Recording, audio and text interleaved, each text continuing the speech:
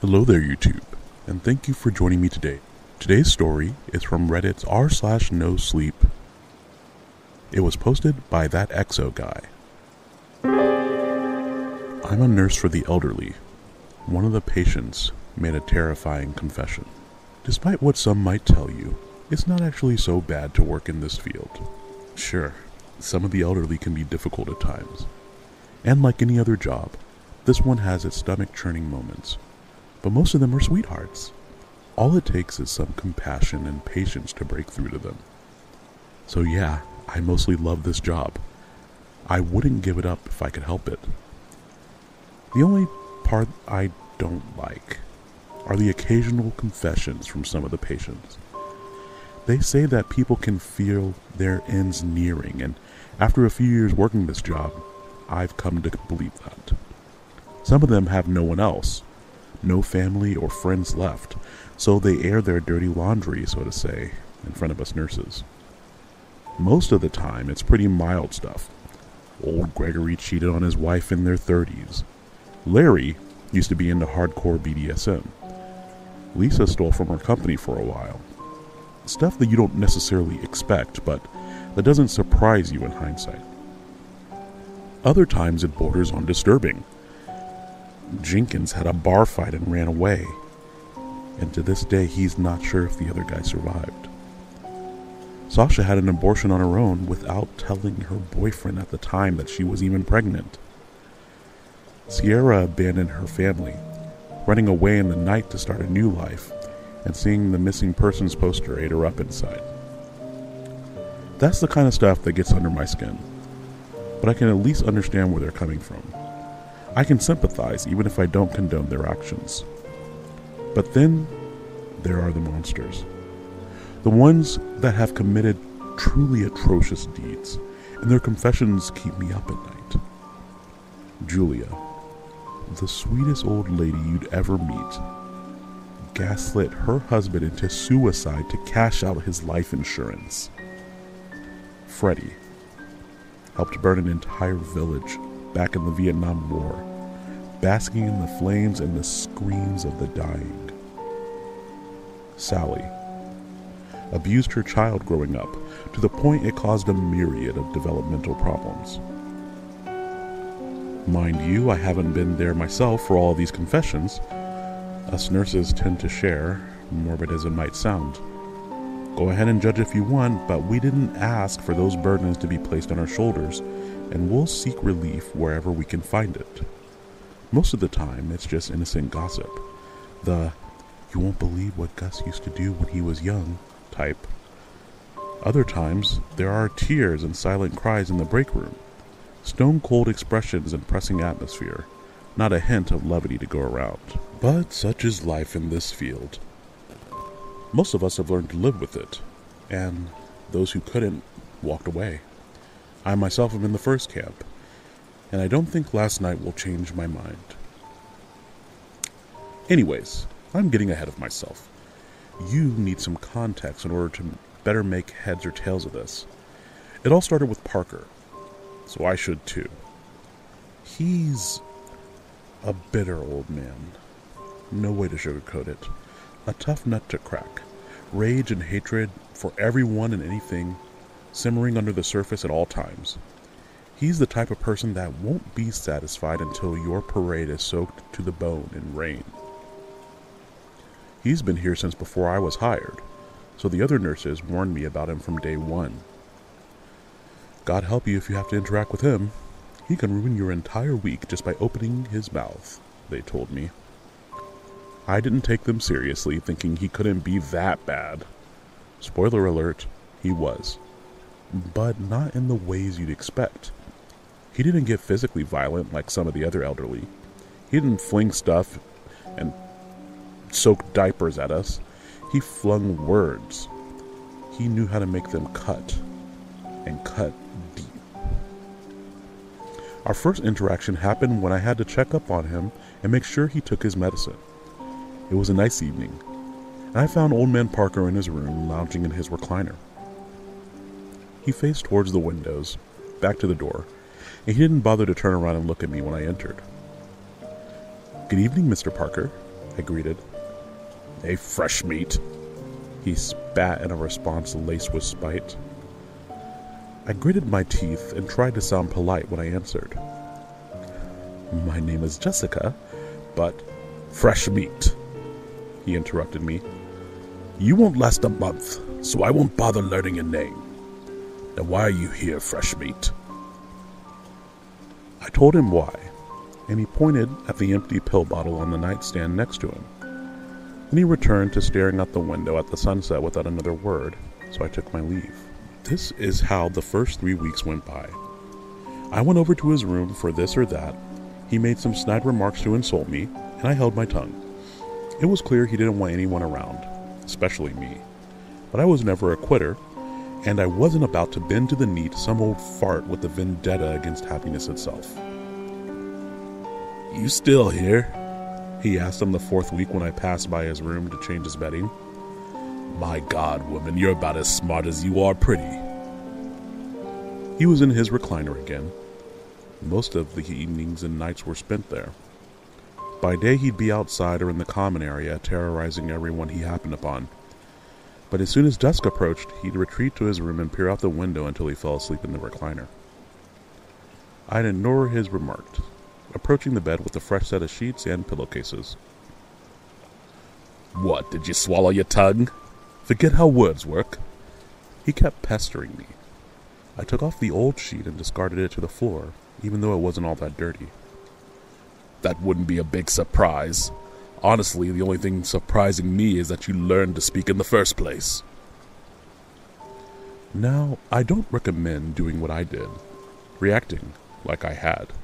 At that point, I should have thrown in the towel and walked away. But I didn't. After 2 weeks of abuse, like that, on the daily, I snapped. I threw the fresh sheets haphazardly on the bed and stomped over to his recliner. "Listen here, you shriveled up ballsack." I went off on him. "I don't know what your problem is, but I don't need this kind of treatment in my life. I'm not surprised that your family left you. With an attitude like that, I'd have dropped you at a care home at the first chance I got as well." I hurled insult after insult at him, digging deep to dredge out the nastiest side of me, fully expecting Parker to go off on me in return. But instead, he stood there and took all of it. With each colorful word leaving my mouth, the corners of his lips pulled a little further up into a satisfied grin. I only stopped when I ran out of breath, and he waited a moment to see if I was done. "What did you say your name was again?" he asked. "Jessica." "Jessica," he repeated, letting each letter roll off his tongue. "Tell you what, I like you." And that was that. He returned to staring out the window, and I was able to carry out my work in peace. I regretted the outburst for a while, feared that it would somehow come back to bite me in the butt and get me fired, but Parker didn't tell anyone. It was our little secret. Every day after that, he'd grin when he saw me. He still gave me lip, but it was different, more jovial, not trying to insult me and drive me away, just to tease me. But I could work without him breaking down into tears afterwards, so I took my win. After a while, I started teasing him back. He'd call me an insult of the day, and I'd call him mine. We'd laugh it off and move on. What I'm trying to say is that we developed this weird bond, and I actually started having fun. I started looking forward to it. We didn't talk about anything else. I didn't know the first thing about him, and he didn't know the first thing about me. But in my eyes, that only added to the charm. Life moved on, and before I noticed, I'd been working there for years. Rumors about Parker abounded. Everyone had their theories and beliefs, but I couldn't confirm or deny any of them. The man was still as much of a mystery to me as he'd been on the first day. Then one day, about a month ago, things started to change. He'd make less comments. He'd spend more and more time in his room, isolating from everyone. Parker had already been very self-sufficient for someone his age, but he'd started needing help with things, and I could see it killed him on the inside. I didn't mind, that's what I was getting paid for, but the man had his pride. He refused to be seen by a medic and get treatment, so we all expected him to kick the bucket soon. A prospect that made everyone in that care home happy, but I for one dreaded it. Even so, I knew better than to try to talk him out of it. One evening, before I went home, I checked on him. Parker was in his usual spot on the recliner, drapes drawn aside and window wide open. The sun was already gone, sunken below the horizon, painting it red as night creeped in. He didn't acknowledge my presence, not until I stopped next to him. "Hey, Jessica," he greeted, his voice a low rumble. I nearly went for a "hey, fart bone," but the sound of my name and the way that he said it gave me pause. For the first time in the many years I'd known him, he sounded serious for once. A pit of dread formed in my stomach. "Everything okay, Mr. Parker?" His lips curled at the corners, pulling his gaunt face into a smile. A dry, raspy chuckle left his throat, but he let my question linger in the air for a long moment. "Going home for the night?" he asked. "Yes." "Could you stay just a little while longer?" "Of course." I knew what this meant. Parker felt his time was coming and he wanted someone next to him. I leaned in to take his hand into mine, but a bastard will be a bastard to the very end. He slapped my hand away. So we stood there in awkward silence, watching the night settle outside.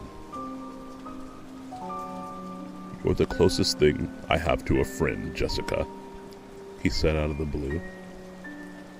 "The closest thing I have to a family." He let out another chuckle, but it sounded sad. "God, I'm so pathetic." I put a hand on his shoulder, and this time he didn't slap it away. I had no idea what exactly to say. Parker wasn't one for sappy speeches, so in the end I went with the truth. Blunt as it was, I figured he'd appreciate my honest opinion. "It's your own fault for being a grumpy old fart. You could have had many friends here, so why?" "Do you have any other plans for tonight?" he asked, and I nodded no. "Then, can I answer your question with a story?" "Sure." He shifted in the recliner, biding his time as he searched for the right words. I'd seen it all before in the others. They think themselves ready to open up until the time comes to actually do it. With a sigh, he resigned himself to the situation and started speaking. Parker was born in a small town in the 1940s, right off the back of the Second World War. He'd had an older brother and a father, neither of which he remembers. The first died of some disease as a child, and the second got drafted and died overseas while Parker was still a baby. That left his mother alone to raise him, but they weren't the only ones struggling to make ends meet in that town. Most everyone else did too. Life back then was harsh, especially for isolated communities like theirs. "But I had a decent enough childhood," Parker assured me. "My mother did her best, working herself to the bone and going hungry most nights to make sure I wouldn't." He took a short pause, prying his gaze away from the window to make eye contact with me. I could tell he was uncomfortable. Dwelling on the past brought him a great deal of anguish. But he looked away from me after a long moment back at the dark world outside and continued speaking. Despite his mother's best efforts, his childhood was short-lived. Parker had to grow up fast, to become dependable, to help around the house and find work. It wasn't that uncommon back then. Kids as young as 8 or 9 working shoulder to shoulder with the adults. We didn't have much of a choice. Things such as getting an education or waiting until they were adults, those were little more than pipe dreams. But luckily, Parker was big for someone his age. At only 10, he was taller and stronger than his 15-year-old friends. He could handle his manual labor, and having an extra set of hands to go around A second breadwinner did wonders for their household. Things such as getting an education or waiting until they were adults, those were little more than pipe dreams. But luckily, Parker was big for someone his age. At only 10, he was taller and stronger than his 15-year-old friends. He could handle his manual labor, and having an extra set of hands to go around, a second breadwinner, did wonders for their household. "I still remember getting my first ever pay," he said with a sad smile. "A small sum, but I was proud. Mother wanted me to spend it on myself, to get something nice. But I didn't. I bought a sack of flour for her to make bread out of, and I used the fabric to make myself a new pair of shorts." I'm so sorry," I stuttered. "Yeah, me too." But time went on. Parker kept working throughout the years, living life one day at a time. Trouble was never far off, but he faced it head on. The adults always tried to shortchange him for his work, and the other kids tried to bully him out of his meager earnings regularly.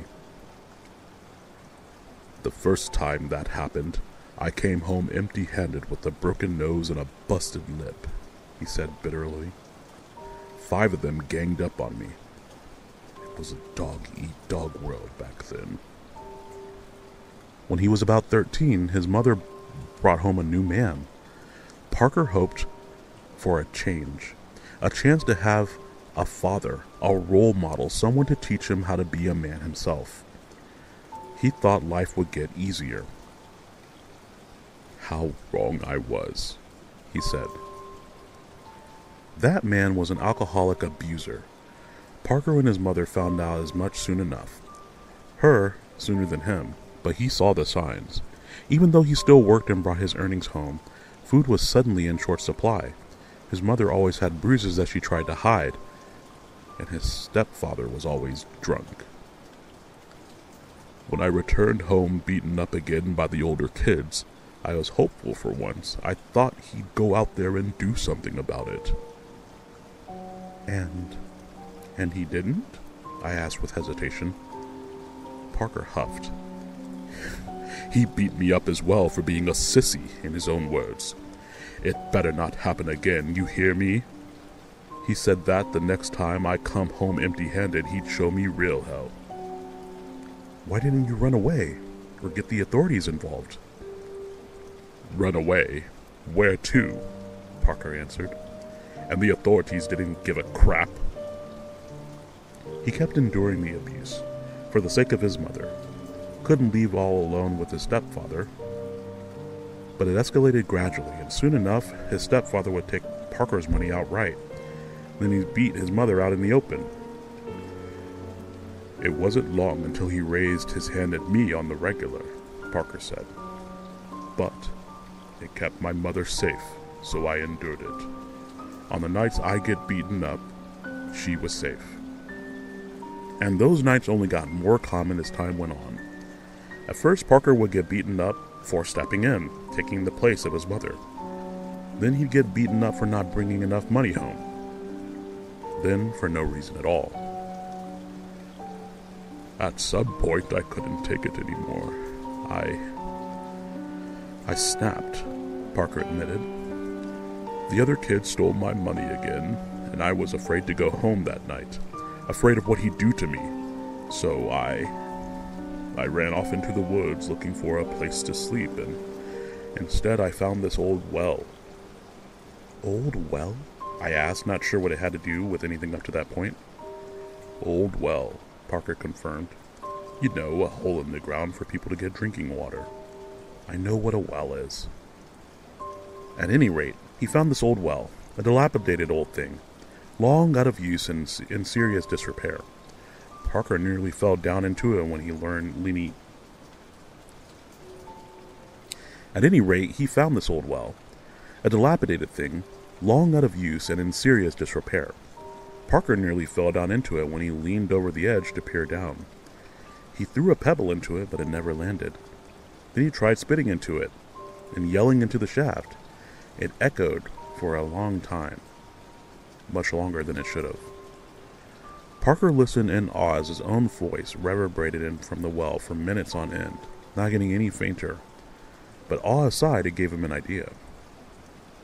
I didn't like the sound of that. I did end up returning home that night, Parker said. Found him beating up my mother since I wasn't there, and he chased me when he saw me. Parker led his stepfather out of the town and into the woods, farther away from civilization, deeper and deeper between the trees until he heard the faint echo of the well still calling out. I hid nearby and kept quiet, he said.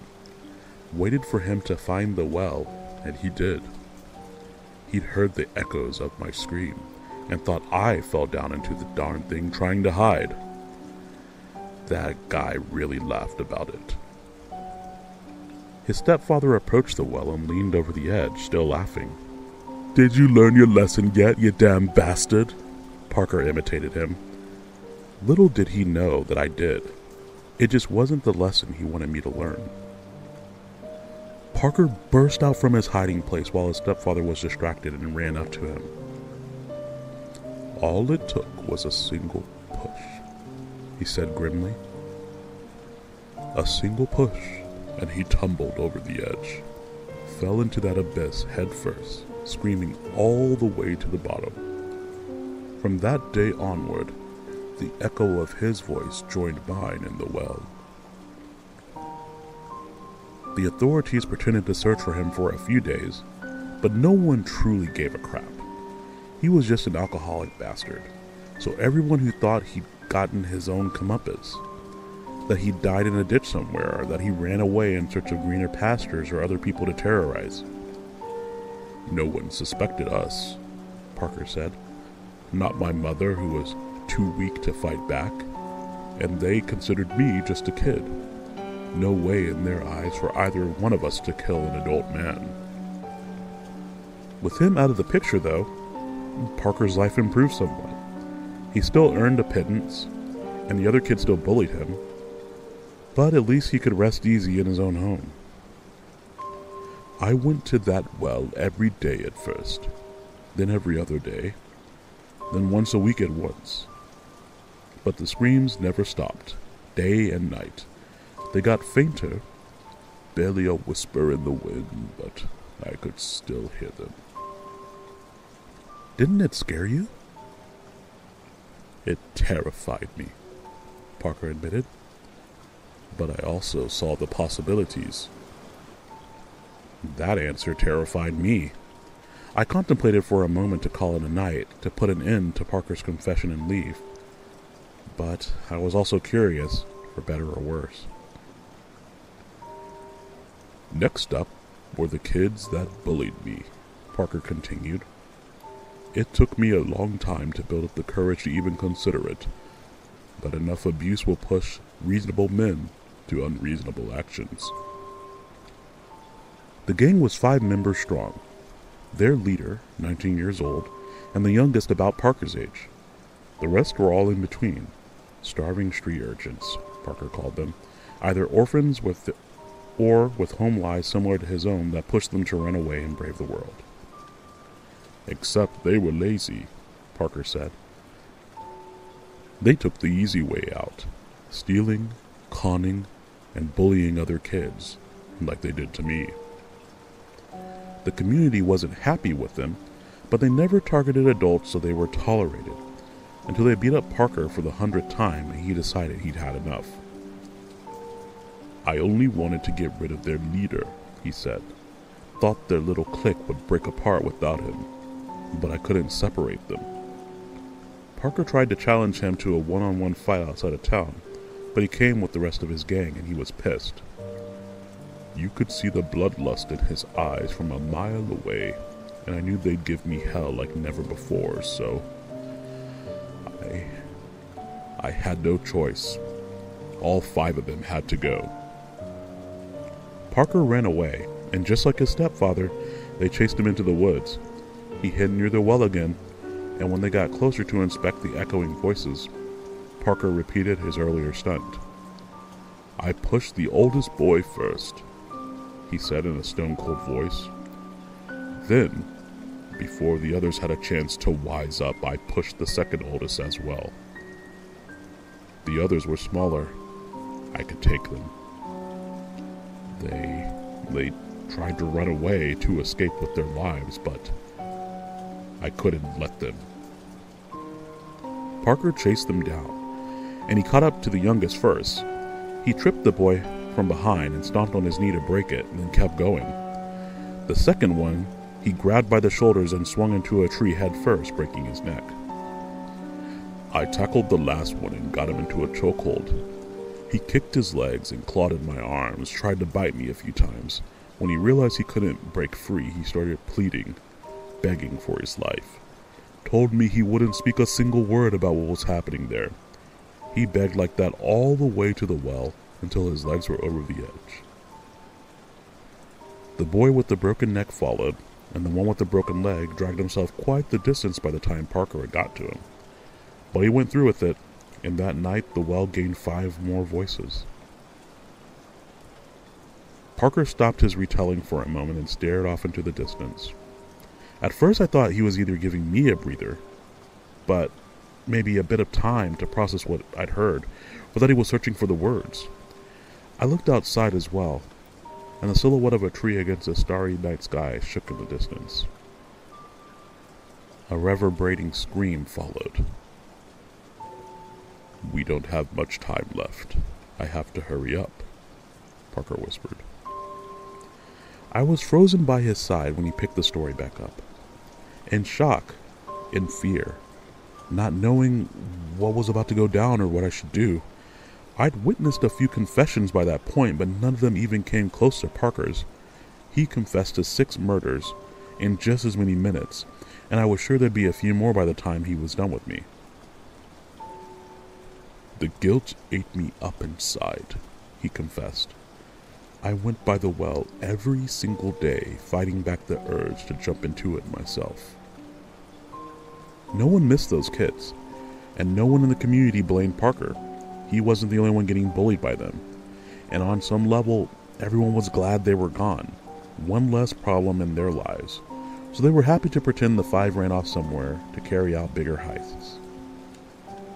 I was depressed for years because of it, but I kept telling myself that I had to do it, that my life was better now.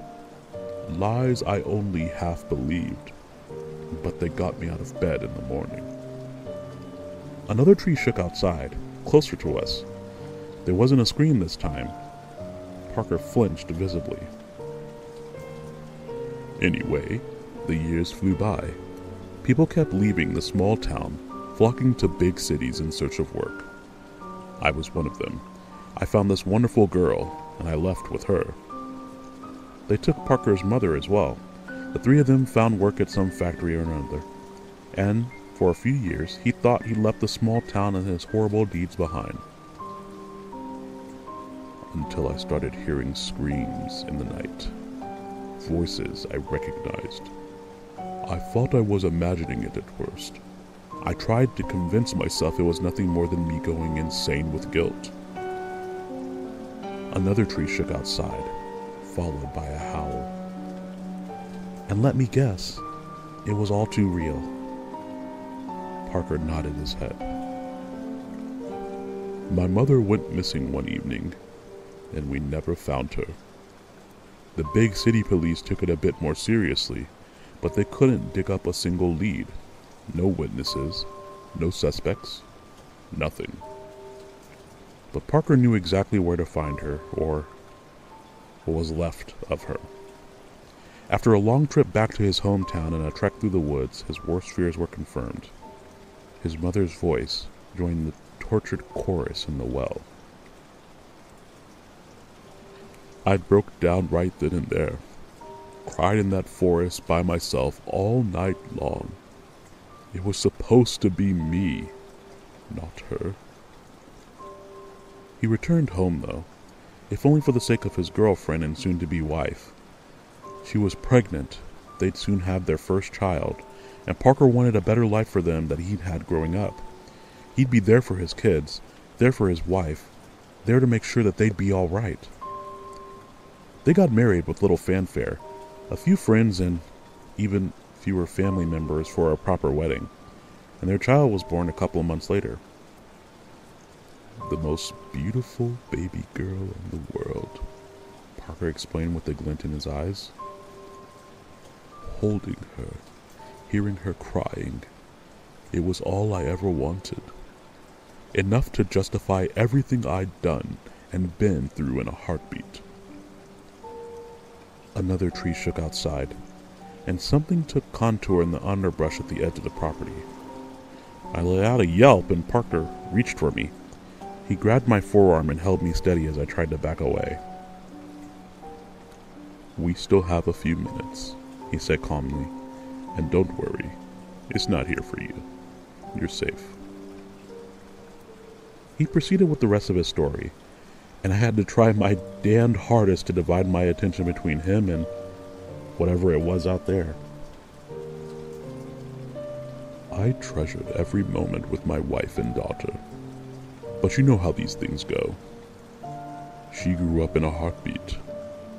Before I realized it, she spoke her first words, took her first steps, moments I couldn't be prouder of as a father. The thing bellowed, a guttural sound that rattled my bones. Dying animal was my first thought. A coyote getting murdered or a fox going into heat? It took a step forward, into the faint circle of light surrounding the care home. I saw a human face, and then another one, and another, contorted in agony and held together in some gigantic head form. Then that thing returned once more, Parker said, raising a hand to point at the advancing beast. More cries in the night, more screams and howls. I knew what it wanted, but I couldn't let it have me or my family. Another step brought its neck and torso into view. Pulsing muscles crisscrossing each other at random, skin stretched until it pulled taut, dozens of human arms jutting in and out of it at random places, its myriad of eyes moving every which way, scanning, searching. I knew I had to do something before it was too late, to either get rid of it or appease it, and I knew what it wanted. What? I asked, stuttering and shaking with fear. People. Bodies. Victims, Parker answered. More of them. I opened up its appetite and now it was hungry. If I didn't give it what it wanted, it would get it itself. Take my world from me. I didn't want to do it. I tried to talk myself out of it up until the very last moment, but I was pressed for time and worried sick for my family, so I went back to the town. For a moment, I wished my eyes could do the same thing the creatures did. I wanted to turn and look at Parker, to see his face, but I didn't dare take my eyes off of it. Every last muscle in my body was clenched, holding me in place. I was barely able to breathe. I took another step forward, and all those dead, beady eyes focused, every last one of them pinned on the window of the room, on me and Parker. I just kidnapped someone, Parker said, his voice fraying into a cry at the edges. An older man, living all by himself. I knew him. I knew he'd been a widower for decades, and he knew me. He barely fought back as I tied and gagged him. I expected him to plead as well, like the kids had. I expected him to fight me, but the silence, it was worse somehow. Did he know about that thing? I managed to push out a question. What? No, of course not, Parker answered. He was just old and frail. And he knew he couldn't do anything to stop me. Maybe he'd given up on life long ago, like I ended up doing. I don't know. The rest of the monster came into view as it advanced toward the open window. There was so much more to it than I expected. So many legs moving haphazardly, slapping the lawn at awkward angles to pull the body along. It felt surreal, like the window was a screen and I was merely watching some cheap horror movie with an even cheaper special effect. At night, I dragged the old man out of town and through the woods. I got him to the well, said a short prayer for his soul, and tipped him over the edge. He went down without a sound. The monster stopped a few feet away from the window and craned its head forward. By that point, I was pretty much useless, more of an ornament than an active participant. Parker let go of me and moved to get up, failing twice. His old bones were all out of strength, but he still had his determination. Third attempt saw him to his feet, even if a bit wobbly. I returned to my wife and daughter after that, he said, taking a step towards the window. And all was fine for a while. Seeing her smile, growing up, having her by my side, it kept the guilt at bay. She was my world, and I was ready to do anything to keep my world from crumbling. The monster cooed. One of its many faces moved across its skin, pushing up against the rest until it got to the forefront. A wide smile took over its lips, replacing the agonized expression. The next time the screams returned, I knew what I had to do. I knew what the rest of my life would be like. What sins I had to commit. Every few years I'd return to that cursed town, kidnap someone in the dead of night and throw them into the well. The smile at the front of the forefront only grew wider, but the rest didn't match. They started whispering aggressively, their voices merging as they got louder. I kept at it until my daughter grew up, until she found a boy she wanted to marry and moved out, until everyone left that town behind to be an empty shell for the forest to retake. And I called it a job well done. I thought my daughter was safe and I could finally let the monster take me, that I'd finally atone for my sins. Parker closed the gap to the window, and so did the monster. It pushed its many arms into the room, hands both big and small grasping at the air as they tried to reach him. And what happened to her? I asked. The question felt strange coming out of my throat and leaving my mouth, like it was uttered by someone a million miles away, completely detached from the situation. Parker extended one of his arms, but paused to turn and face me. What do you think happened, Jessica? He asked in a somber voice. What do you think pushed me on the run for the rest of my life? Made me grow weary of approaching people and making friends?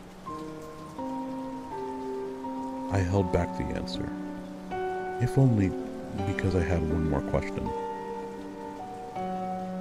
Why tell me all of this? Parker smirked, that same mischievous, crap-eating grin I'd gotten used to from him. "'Cause I'm a selfish old bastard," he said matter-of-factly. "I wanted at least one person to know and maybe miss me. And now you do." He took the final step that brought him within the monster's reach, and it got a hold of his arm with 100 fingers. The many eyes looked past Parker, directly at me. "Thank you, Jessica," Parker said, his back to me. "You can leave now. That would be best." I didn't argue with him on that. I slowly walked backwards to the door. My head was heavy, mind spinning, and my legs felt like unsteady stilts 100 feet long. But I did it. I reached the door, backed out into the corridor, and closed it gently. Parker watched me the whole time, a peaceful smile on his lips, until the latch clicked. The rest of the night was a blur. I wandered into the break room with tears streaming down my face, but I didn't even realize I was crying until I tried to light a cigarette and a tear fell on it. My hand shook like an earthquake, and so did the rest of me. I smoked about half the pack, waiting and praying for that thing to leave so I could too. A couple of hours later, I finally built up the courage to bolt out of the care home and into my car. I drove home in a haze, eyes darting at every little movement, and I didn't manage to sleep a wink until the break of dawn. But I returned to the care home for my next shift, looking like a ghost. Police were there, interrogating everyone about Parker's disappearance. And I lied to them. I couldn't possibly tell them the truth. Not when I don't even know where that damn well thing is. So yeah, I lied until they left me alone. I lied until they packed in their car and drove off. Everyone else is awfully happy that Parker is finally gone, and I stand out among them like a sore thumb, sitting in his recliner, writing this as the sunset approaches. I realize he was right on both accounts. He was a selfish old bastard, and he left behind someone who misses him.